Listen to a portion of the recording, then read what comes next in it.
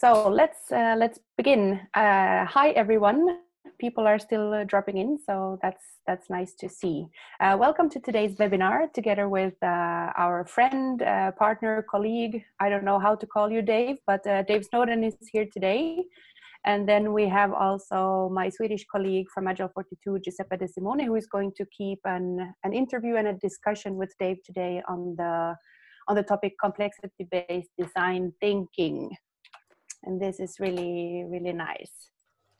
A few small practicalities before I let the guys start. Feel free to use the chat for any kind of comments or I don't know, whatever you want to share with us during the webinar. You can use the chat for this, and then the Q&A is for questions that might pop into your minds during the presentation and the talks. And the questions will be looked at in the end of the webinar together with both Dave and Giuseppe, so just feel free to pop the questions there. The session is recorded, and we are going to share this recording also online and with you afterwards, so keep an eye on the follow-up email.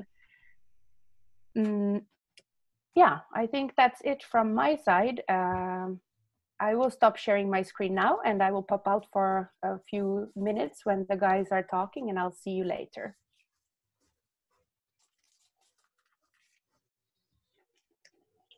Thanks a lot, Fia. And thanks, Dave, for being here today. It's always nice to talk to you and learn from you. So I will start with maybe, first generic questions, so to let you introduce the subject of today. So what is complexity-based design thinking, and how does it differ from a traditional design thinking approach? It's kind of like a both and, it's not an either or. Mm-hmm. So if you look at, and it's also, to be honest, a reflection on the popularization of design thinking by companies like Adeo. So design goes back a long way. I mean, I was working on this, for example, with the Architectural School of Art 20 years ago, yeah? So it's not like design hasn't been a key component of universities. But what happened with what is now known as design thinking is a commoditization, i.e. the production of a linear-based approach, the famous double diamond, yeah? And from our point of view, what that represents is effectively expert ideation, i.e. the expert does the interviews, or the person trained to be an expert. We'll probably come back to that later. So they carry out a set of interviews, they may observe practice, they actually then ideate, they have lots of ideas about it. So you get, it's not ethnography, it's discovery. So you get discovery, then you get ideation, then you get a product. Yes, so that's a linear process. So what we've been doing, this is a 2-year study we've been working on with a whole bunch of academics and also practitioners. 3 retreats, 1 in Australia, 1 in Canada, and 1 in the United Kingdom, yeah, over 2 years. And what we've ended up with is 2 main components. One is to go beyond expert ideation and expert discovery to add in distributed discovery and distributed ideation. So what that allows us to do is to map unarticulated needs, yeah, as well as to do mass engagement in coming up with ideas. And then finally, we get this concept of acceptation, which comes from biology, otherwise known as radical repurposing, yeah, in which, in effect, you find novel uses for things you're already competent at. Now that actually is one of the big things here, particularly, for example, in the crisis we're in at the moment. The ability to redeploy existing knowledge for radical purpose is going to be key. So that ability to say, okay, we've got a 2x2 matrix now. We've got, expert idea, expert discovery, expert ideation, bottom left. Yeah, we can then go distributed discovery, expert ideation. So we do mass capture, we understand unarticulated needs, but we present that to experts. Or we can do expert discovery, distributed ideation. We present a problem to thousands or hundreds of people to get their results. And then finally, we start to match, and this is the ultimate, we start to match existing capability against unarticulated needs. So that's element number 1. Element number 2 is the concept of scaffolding. And this has been the big missing link in complexity theory, because we know in complexity, in organizations that is, yeah, there's a desire to determine what sort of goal you want to achieve, to design something. And that's always been a problem for complexity, because in complexity, we start journeys, we don't try and achieve goals. So the concept of scaffolding emerged from those retreats, and there are various types of scaffolding, which means basically you put a scaffold in place, you define interactions around the scaffolding, and you see what emerges.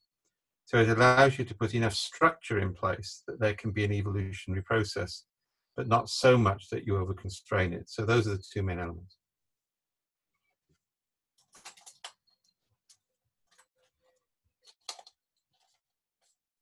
I can't hear you. Sorry, Giuseppe, you're on mute. Yeah, okay. No, sorry. I said I heard you saying many times in the coming weeks and months about like one of the most critical ways to exit a crisis is to start now to repurpose this existing capability to match and articulated needs. So I would like you to elaborate a little bit more about that part. That always is like in a way intrigued me. So I think there are two or three things you need to do as a matter of some priority, right? First of all, you may have a crisis management team in process, but you need to create three other teams. Yeah, a learning team, an innovation team, and an unintended consequences team. And these need to be set up straight away, because the learning that comes after the crisis is going to be retrospective, so it will be determined by politics. So what you actually need is the evidence of what people are doing in the here and now. So for example, one of the things we're launching with the UNDP later on today when I finish off the blog post is an experiment over 2 weeks to allow leaders to journal how they feel at the start and end of each day, but then to capture missed opportunities, lessons learned, ideas for innovation throughout the day. And that's designed to create an initial database, which will then go in for funding and validation and all those sort of good things. But the basic concept is, and we're doing this at the moment, for example, with the Welsh Audit Office. So they're rolling out our journaling software to every auditor across Wales to act as forensic observers from the present. And we're saying you should do the same in companies. Yeah, you should use your leaders, your middle managers, your employees, even if they're working from home, to create continuous observational data of what they're learning, what they've seen, missed opportunities, ideas for innovation, because then you can start to look for patterns in that. The second thing is the innovation team, and they need to be focused effectively on this concept of radical repurposing. So how do we actually find things that we can do very quickly? And that's also the ad hoc group. It's kind of like we can do good enough in a crisis. Yeah, we don't have to do perfect. So what is there that with a little bit of tinkering could be used for something completely different? And there's a whole body of examples on that. I won't use COVID ones at the moment, but for example, in the Thailand floods, they realized that all their cars were going to get saturated when the floodwater came through. So a whole bunch were near a factory which had these massive plastic bags for furniture. So they drove their cars into plastic bags, sealed the end, left them in the garage, and their cars were perfectly all right at the end of it. That's an example of radical repurposing.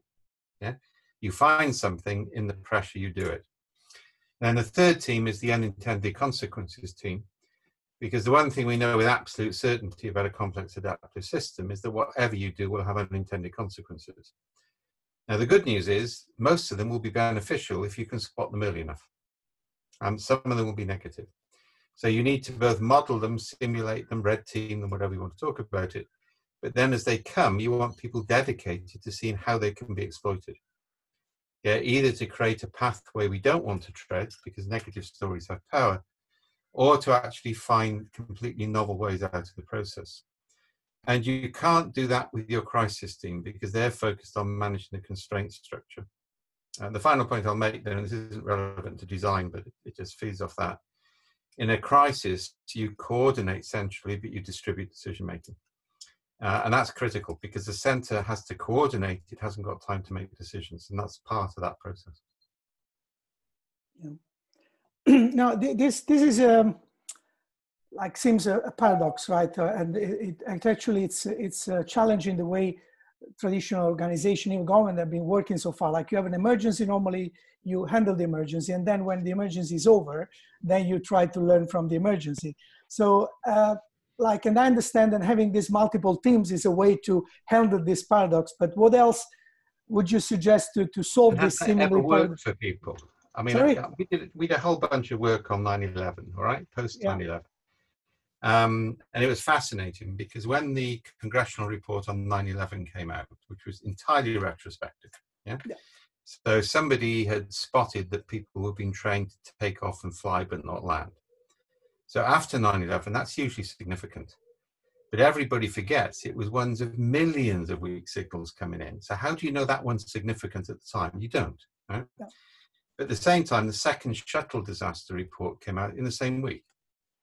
And the first shuttle disaster report said we didn't have the right information in front of the right people. It was a retrospective report. The second shuttle disaster report said we did all that, but people didn't pay attention. And I mean, I'm going on the Hill on this in DC, all right? We couldn't get people to listen. You're making the same mistake. You're thinking this is an information management program. I think the other big problem you've got is that hindsight is a terrible thing. The way you remember things if you succeed is different from the way you remember things if you fail.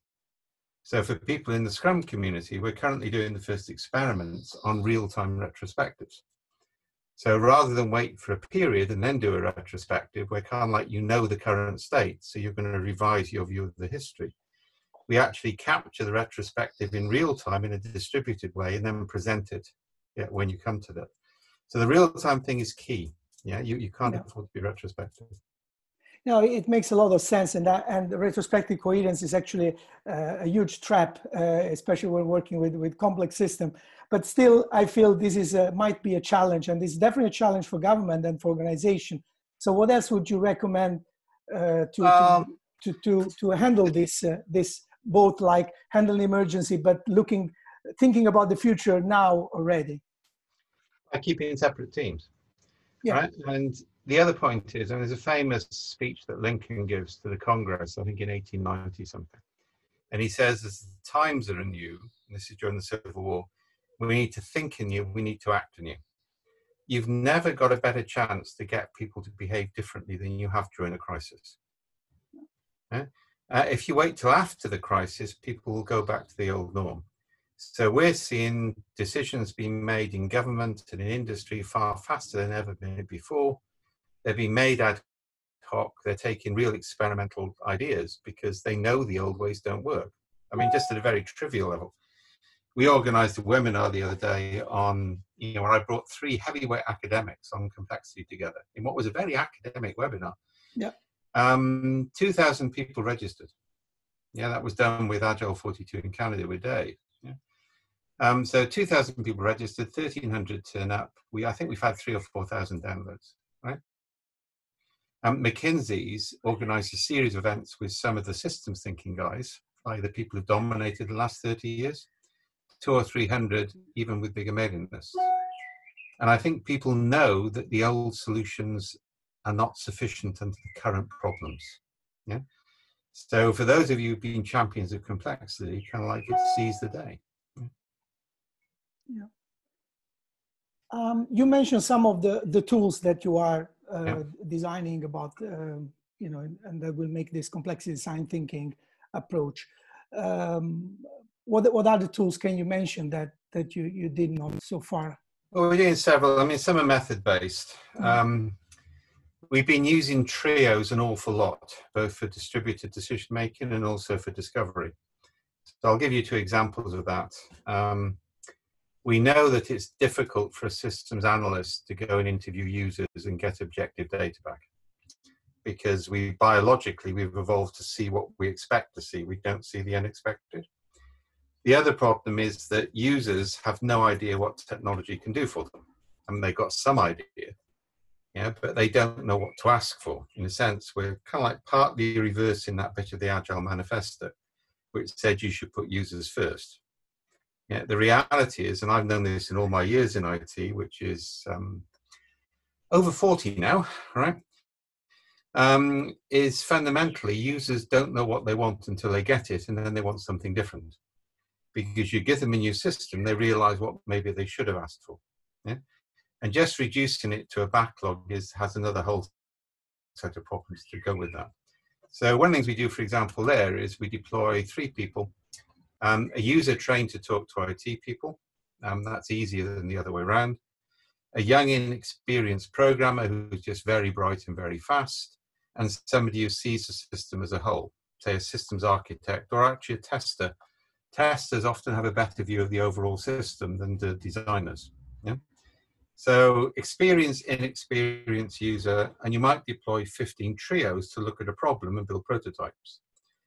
Now that gives you distributed discovery. You're not allowing a limited discovery. You're not running it in workshops, which get biased by the facilitator very quickly. You're not writing story points. You're not doing epics. What you're actually doing is parallel experiments with a cognitively diverse team. So that's an example of a design methodology for discovery. We also are using trios for distributed decision making at the moment because you can't trust people in a crisis. You just have to realize that. It's been quite interesting within the cognitive edge network is finding who will cooperate and who won't when the chips are down. I can think of a couple of people who I thought were core and central, who all of a sudden just grabbing stuff and trying to sell it for themselves rather than contribute to the whole. So in a crisis, people change their behavior. So you have to build trust into the process. So to give you the medical example we've got, you can actually say any doctor with over 5 years experience can make any abnormal triage decision. That's outside the formal guidelines because it's ambiguous, provided it's signed off by, say, a nurse with 10 years experience and somebody in admin they don't work with on a daily basis. So what I've done is I've created a process by which decisions can literally be made very quickly, that they force limited localized transparency, which allows for innovation and novelty, and it validates the process. So that would be another type of example of distributed decision making. On the software side, the journals, that's where they come in. So people are continuously capturing problems I've got, ideas I've got, opportunities I've missed, things I've heard about. And then we look for statistically valid patterns in those narratives. And we present those clusters of narratives, say, to a designer or a coder. So what we don't do is have any interpretation of that into backlog. We give the programmers direct access to the frustrated stories of the users without any mediation, in terms of statistical patterns. So that's another example of a tool for discovery. On ideation, that's where we present a problem to thousands of people, or hundreds of people, or tens of people, whatever we need. We get them all to interpret it in real time, and this is done with high abstraction metadata, so they don't know what the right answer is. It's deliberately ambiguous. And from that, we draw fitness landscapes which look like contour maps with different colors. And we're looking for there several things. One is commonality and difference, but the other thing we're really interested in is what I call finding the 17%. And this comes from famous experiments run with radiologists in which they were shown pictures, basically given a batch of x-rays and asked to discover anomalies. On the final x-ray, there was a picture of a gorilla, which is 48 times the size of a cancer nodule. 83% didn't see it, even though their eyes scan it. And the 17% who did see it came to believe they were wrong when they talked with the 83%. So the key thing you do on this is you present it real time, no conversation. This is the wisdom of crowds idea. Abstract concepts, abstract pictures, but you find the clusters of people who are thinking differently and you go and talk with them. So those would be two examples of tools. On the acceptation side, this goes back 30 years to my original work in knowledge management. We're using diary-based decision journals to continuously map what the organization knows, or mass capture for fast capture. And then we're matching that with user needs at this ambiguous level. So we're throwing things together at a high level of ambiguity and presenting clusters of why is this knowledge base linked with this user need, so that you can look at it, and that's what we call managing for serendipity. So favorite example on this. In 1945, a Raytheon engineer maintaining the magnet of a radar machine spotted that a chocolate bar melted in his pocket and realized the significance. And from that, we get microwave ovens. Now, lots of people actually spotted chocolate bars melting in their pocket, but didn't realize the significance. So what we do in what's called managed acceptation or managed serendipity is to say, why are these things together? So we ask a question so that people pay attention. So those are kind of like the tools and the methods. I mean, there's others, but those are kind of like the highlights that we've been working on the last 2 years. Yeah, thank you very much. I think this adds a little bit more content and to the approach.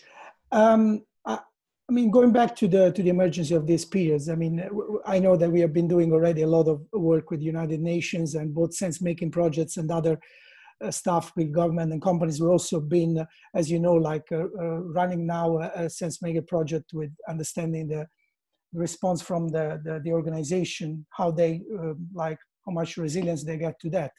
But given your project so far, your analysis and your conversation, what is the most interesting highlight you got in the last weeks, or the most surprising things that you got from this? We haven't yet got enough data to form statistically valid conclusions. The most surprising thing for me has been the willingness of people to journal. We've actually thought that would be difficult, yeah? But what we've actually found is in a crisis, people want peer-to-peer narrative flow. So a surgeon dealing with ethically problematic decisions on triage, for example, I'll keep going back to that because it's one of the current projects, yeah, wants to hear other stories of other people in similar situations. They don't want that distilled into a best practice document or a flowchart. They want to hear other people's voice. And because we allow them to do that, they're prepared to put their own voices in. So we originally developed this, ironically, with the US Army in Afghanistan by getting company commanders to capture stories in the field in return for not writing a patrol report. But that peer-to-peer flow of narrative is actually key. And I remember I was thrown out of the Pentagon. Well, I wasn't thrown out, but I was asked to go, and they've got guns and things, so I left voluntarily. For basically saying the Army Lessons Learned program, which was narrative-based, was a waste of time, because they were capturing narrative in the field, and then they were distilling it into doctrine back in TrialDoc, which is kind of like what everybody in IT does. They talk to users, they distill it into something they think is concrete. Yeah. Now, actually, it was interesting. General Sorensen, who was there at the original thing, and now when this happened was 3-star in charge of IT for the US Army, phoned me up and said, come back in, you were right. Because this was at the time of the Iraq War, and the only thing which worked was platoon commanders blogging.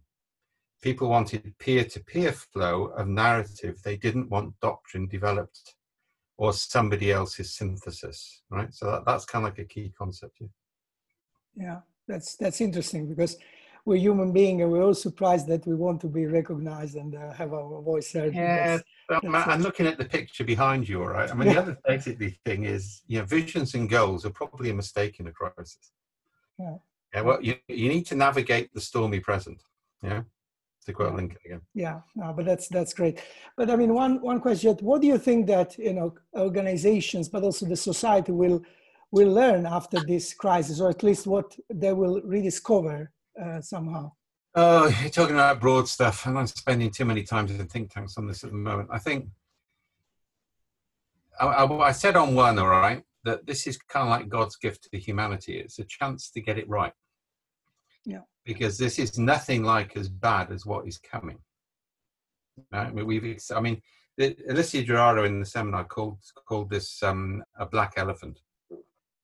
It's not a black swan, because we knew it was coming. It was the elephant in the room we chose to ignore. Yeah. Yeah.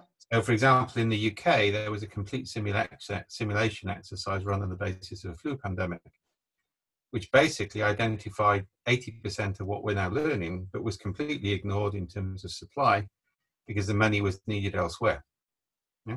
Yeah. So I think, you know, kind of like we got this rather weird position at the moment. And if you look at the big things coming out of this, one is we suddenly discovered money isn't a rationing device. So we've been told for years that there ain't enough money. I mean, the famous British Prime Minister said there isn't a magic money tree.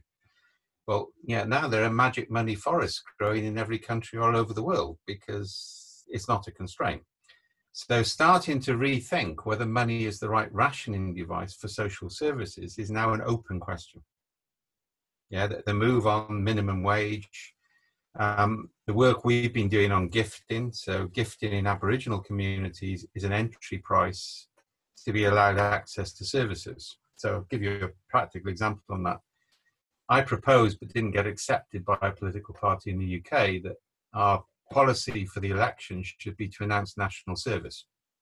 We got rid of that in the UK in the 50s. Yeah? And national service can be going into the armed services, but it can also be working overseas for 2 years in a development project. If you do that, and it's voluntary, then the state pays for your education. If you don't do it, you pay commercial prices for your education. Now, what I'm doing is it's not an equal exchange, but it's a gift exchange. You gift your time, you show you care about other people will therefore gift you an education. Okay? Now, I think those sort of concepts are going to start to come through more and more as we start to think about this. And some of the stuff we're now doing is to say we need to look at doing this in the here and now. We can't wait for the end. Yeah? The trouble is you've got major countries. So Germany's probably going to have to go into lockdown again because they're getting a second wave. Last time I checked, there were 16 mutations on COVID. So it's mutating faster than anything we've seen before. The US seems to be adopting a policy by which it doesn't mind sacrificing a significant number of its population, provided the economy keeps going, which means people are going to stop traveling to Germany. Everybody's trying to blame the WHO and China, which is nonsensical, but it's a classic populist response. So I think you're going to see states align themselves more to China and less to America. They're going to hedge their bets. Yeah, so I think the economic structures in which we work will also go to more localized supply. So I think a lot of things are going to change. The one thing which won't happen is that all work won't go virtual. We'll use it more, but it won't be exclusive because we're now seeing major mental illness as a result of people spending too much time on Zoom.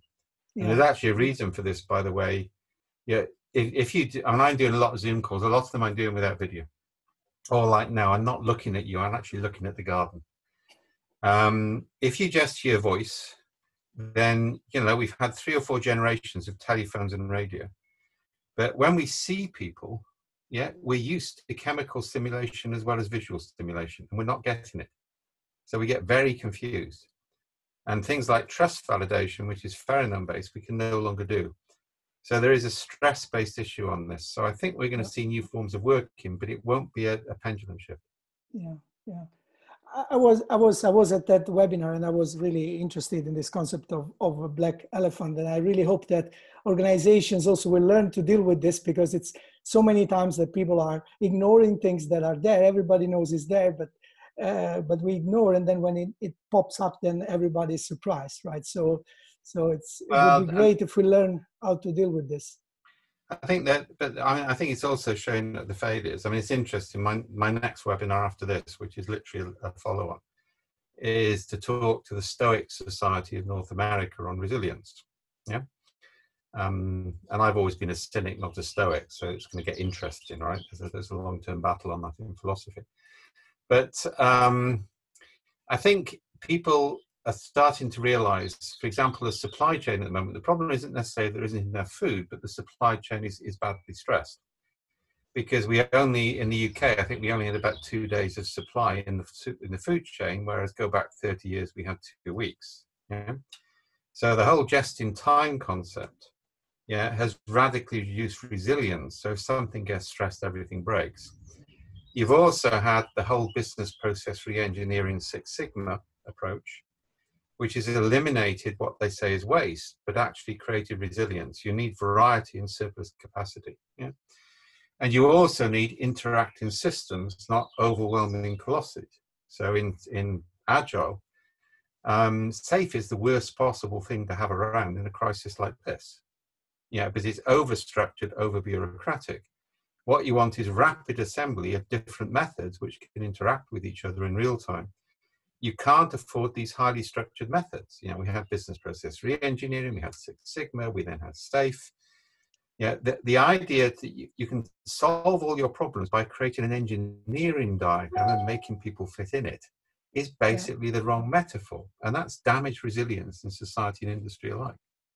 Yeah, you know, we know that, right? And we are like now promoting this idea of using an organic metaphor for organization, and hopefully that we will learn not to over-constrain complex system too much and to avoid the chaos in the future. But I mean, what is one thing that unfortunately companies still will not get after this crisis? Is there one thing that you're realizing that, unfortunately, you know, it's very hard to get? It will vary by region and nation. I mean, and it will also depend on national experience. So Britain looks set to have more deaths than the rest of Europe put together. Right? That's going to have a profound effect on how we see ourselves as a nation. Sweden may start to rival us because they've made the same mistake that Britain made. Yeah? There's strong rumours at the moment. The only reason we went down for lockdown is the French president said he would close the channel ports if we didn't. Yeah, because it looks at the moment like the British policy is driven by behavioural economists, not by epidemiologists. Now that seems to be switching, yeah, but it is a problem because behavioural economists think in large numbers. And then you've got the sort of nonsense of people like Taleb who are saying, I'm the only one who understands it because I understand mathematical modelling, right? I've got articles from epidemiologists screaming about this, that just because you're a bright kid with some statistical packages doesn't mean you know enough about epidemiology to build the models in the first place, right? But this big data myth is actually also really scary. So I think the danger is that companies will not see through that fast enough.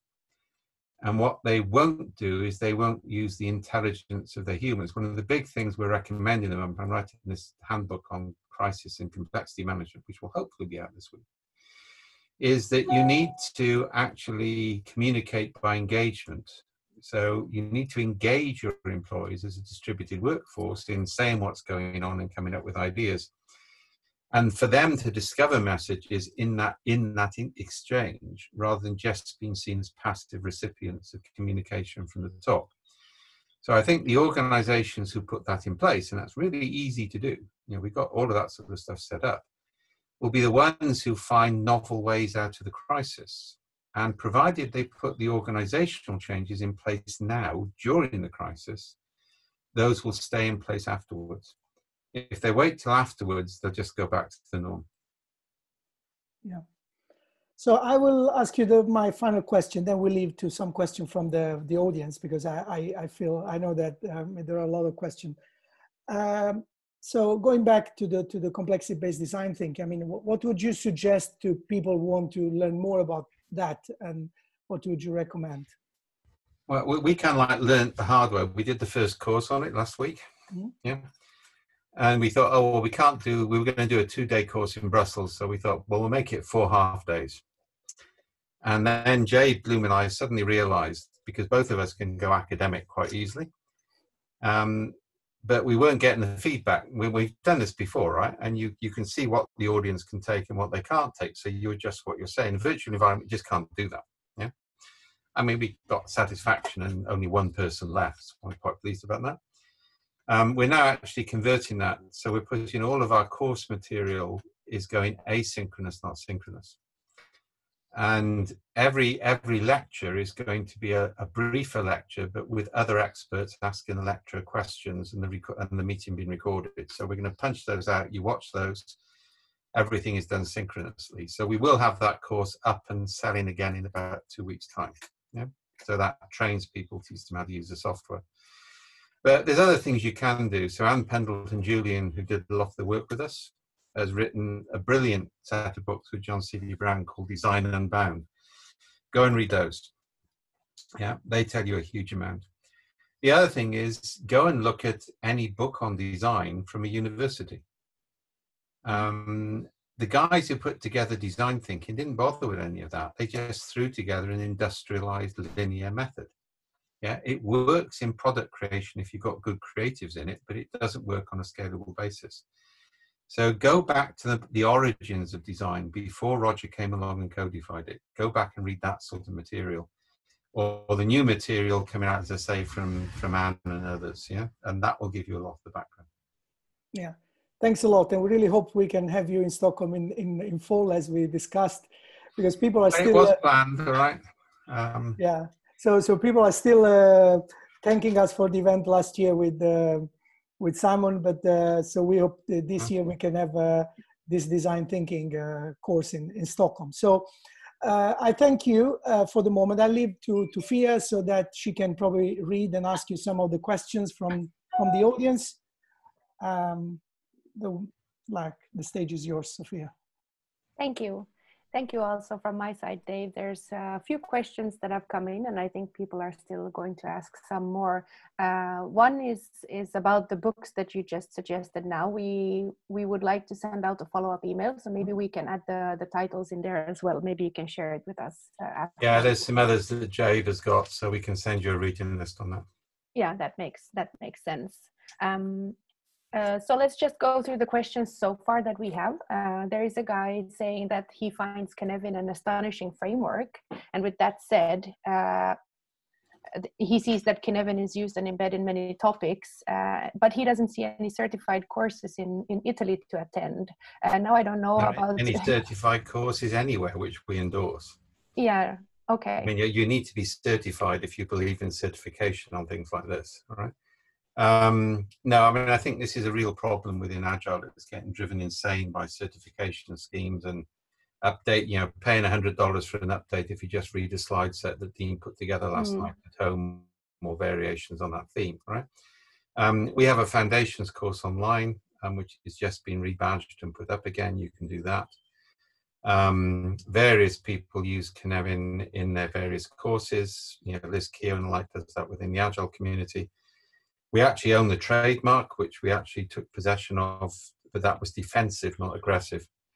We were hearing rumors that some people were going to try and trademark it. So rather like the people who made money out of penicillin were the Americans who patented it rather than the British who said it should be free. So we put that on as a base restriction, but we don't control or stop people using it. People do what they do. If they produce a 4-domain frame, 4-quadrant matrix, then I tend to knock them a bit if they don't get corrected. But there's plenty of training available. There's plenty of experience. There's also the advanced courses which are going online, which dive into more detail on that. Those we're finishing off at the moment. Those will be the async, synchronous type combination. But we don't let people on that unless they've done our foundations course. Yes, so that's kind of like a route. So we're more about creating a community. If you need a certificate of attendance, I'll happily print you off one and sign it. Yeah, I don't have any problem with that if that's what you need to keep people happy. Yeah. Okay. But competence comes by practice. The one area where we are going to certify people is in the design thinking tools. Because we can then give you a project and get you to set up the tools and test whether you could do it properly.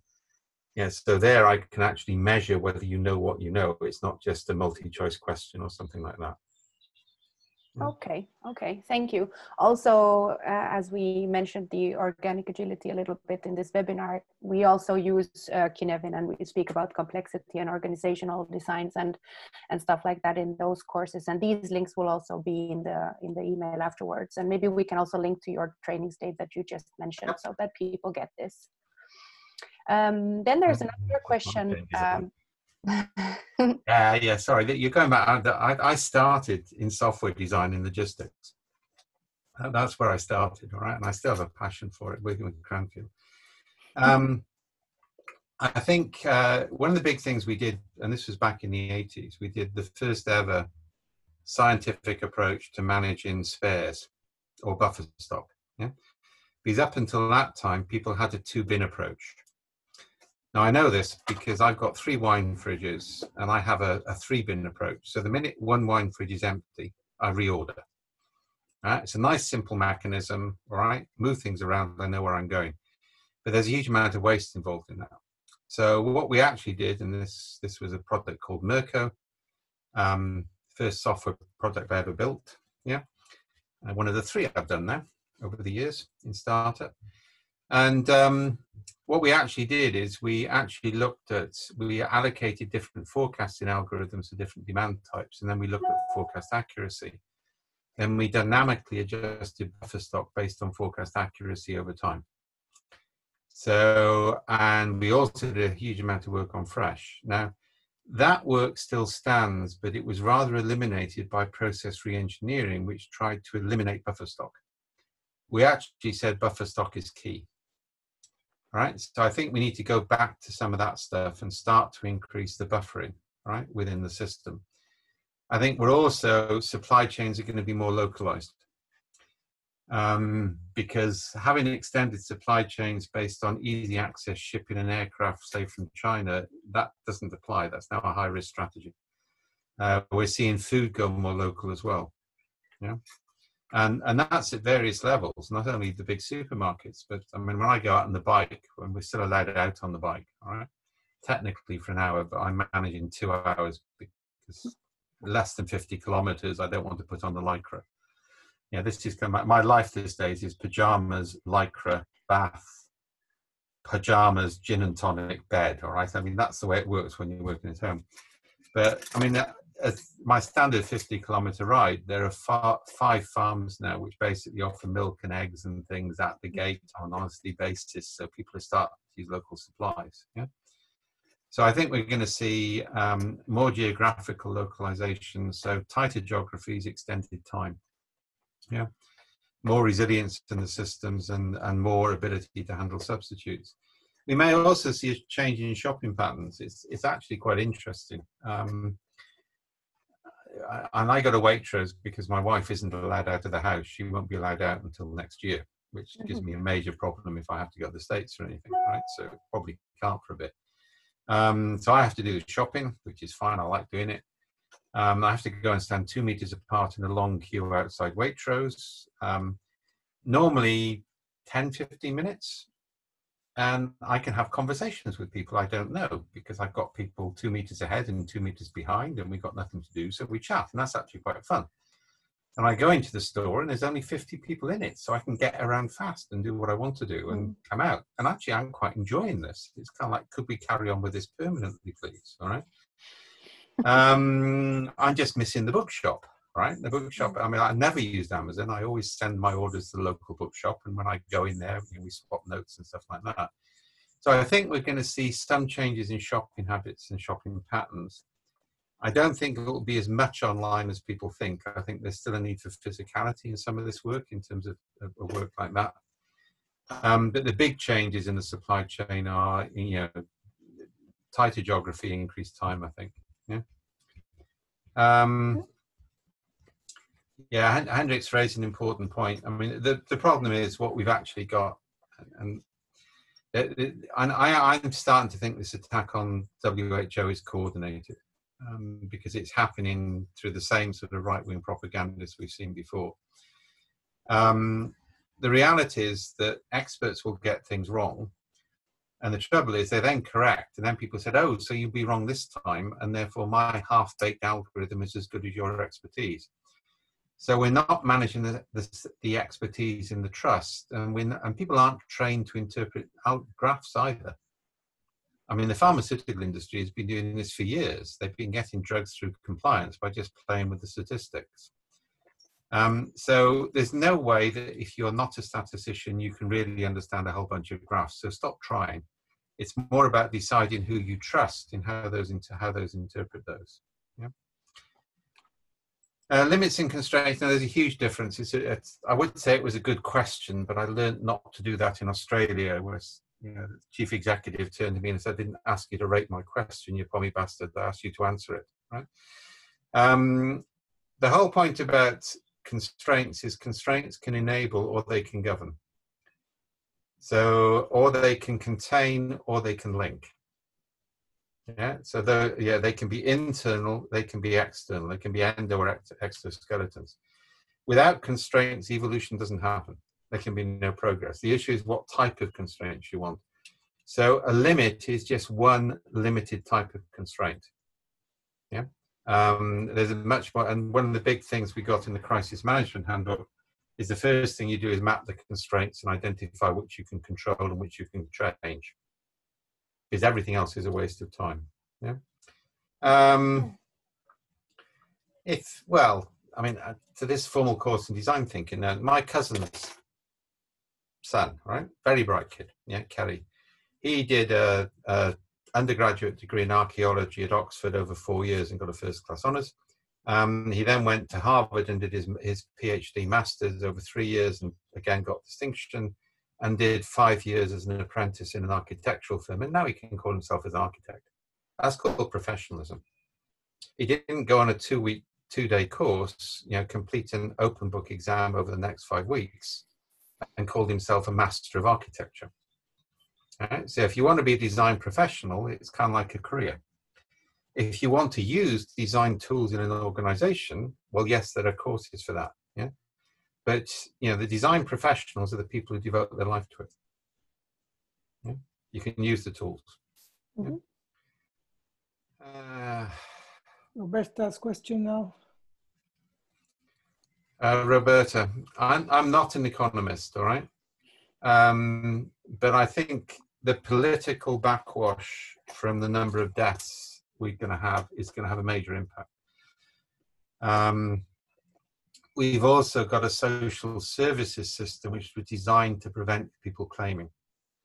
So it was designed to effectively make it so difficult to claim social services that you would probably go away and do something else instead. And you can't repurpose that to handle the sort of crisis we got. I mean, people are running out of money at the moment, and that worries a lot of us. Yeah, and there isn't the mechanism in place. The sort of charity-based food kitchens aren't going to happen. So you're going to get massive disruption on that, right? The finance sector in Britain is probably sound, but if you look at it, British Airways, London, huge amount of Britain was based on the centrality of Heathrow. British Airways have just laid off half their staff. Yeah, these sort of things are going to take a long time to recover. Germany, which has always worked more on localized industry and small firms, that's actually more resilient than a few big multinationals. Yeah. You've also got more coherence in parts of Central Europe between the state and industry and the population than you've got, say, in the UK and the US. And what the hell Sweden is doing, I don't know, right? I mean, I did not expect Sweden to go down the route of herd immunity. That was a real shock. Yeah, and they're going to pay for that. So, and the answer is we kind of don't know, right? And I've yet to see an economist who ever got things right in advance of a crisis. So I don't see any economists getting things in advance at the end of the crisis. They're very good at retrospectives.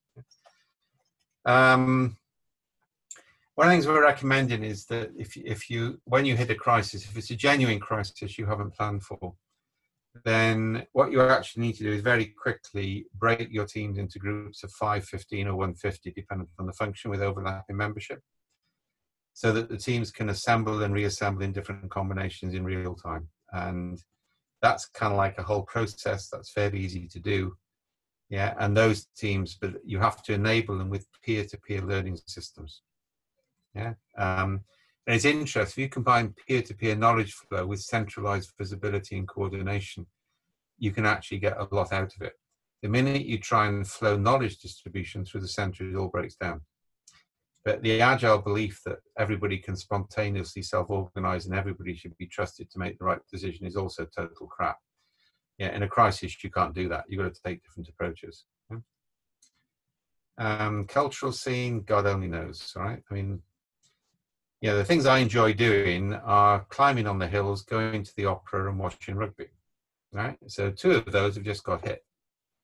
I've had 2 Wagner ring cycles cancelled on me already, and I'm worried about the next one. Yeah. I think this is a real issue, right? Because I actually think human beings didn't evolve to live in social isolation. By the way, it's physical isolation. It's not necessarily social isolation. We're talking the wrong terms there.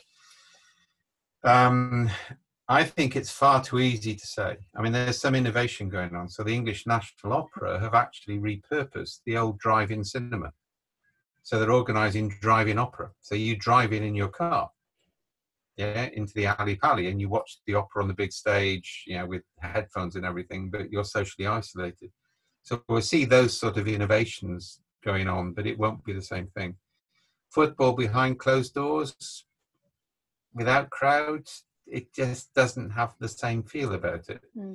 I mean, I go to the opera, I don't really watch opera on DVDs, I'll listen to it in background, but the physical experience of being there is radically different.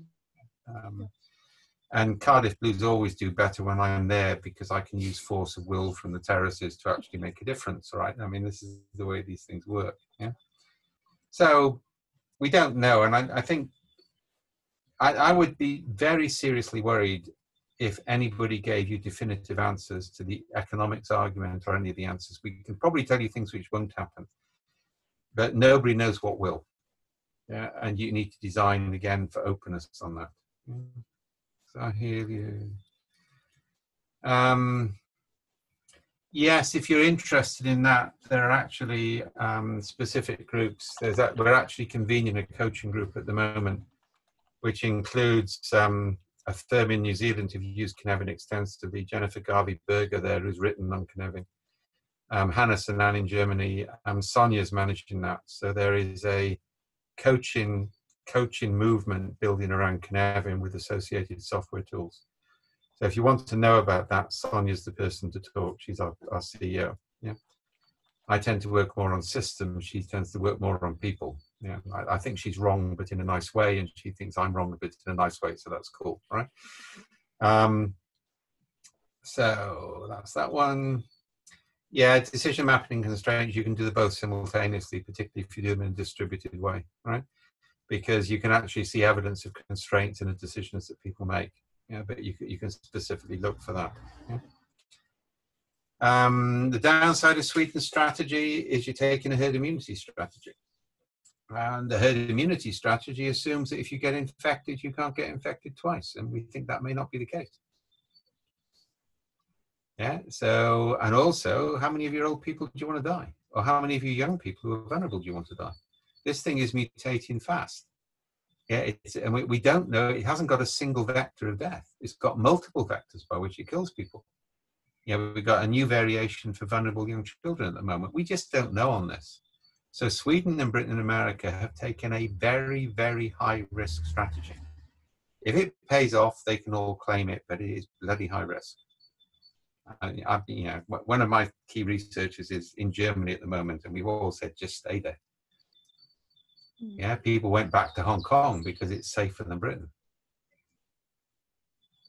And the minute you get people who put the economy over people's lives, panic. I think there's one question left. We can take this, and then we will probably need to wrap up a little bit because time is running short. I'm actually writing this at the moment, all right? It goes under 3 headings. It's kind of like assess, adapt, exact, transcend. So that booklet will be published, you know, very soon. Yeah. So it depends on what stage you're coming in, but we've written this really simply with a design team. It's 4 major stages. Each of the 4 major stages has 5 actions and so on. Yeah. So we've made it fairly simple because, to be honest, in a crisis, you tend to follow a recipe. Yeah. And then see what comes out of that. Yeah. So we're going to publish on that shortly.